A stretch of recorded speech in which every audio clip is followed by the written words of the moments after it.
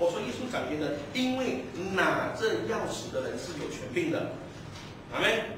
为什么一个人拥有钥匙，表示他有能力打开和锁住的能力的权柄？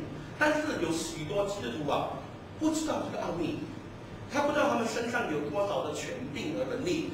当我把我家里的钥匙给 Nancy 的时候，就是代表说，意味说他可以享有我这把我家里钥匙所带来的威力。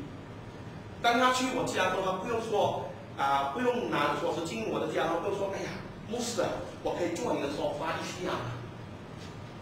我可以打开你的冰橱拿水喝一下吗？我可以用你的厕所一下吗？或者种种我可以用你的洗衣机一下吗？不用，因为我交钥匙给你，就代表你有这个权利，你有这个权柄使用这个钥匙。今天我要告诉你这妹妹，你有这把钥匙，耶稣已经把这把钥匙交给你了。耶稣今天把天上地下所有的权柄钥匙交给你了。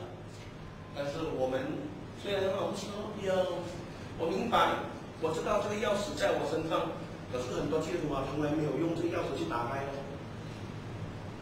很多基督徒拥有这个钥匙，可是没有用这个钥匙去打开或捆锁，难怪他们过着一个很可怜兮兮的生活，面对很多问题都不知道怎么样解决。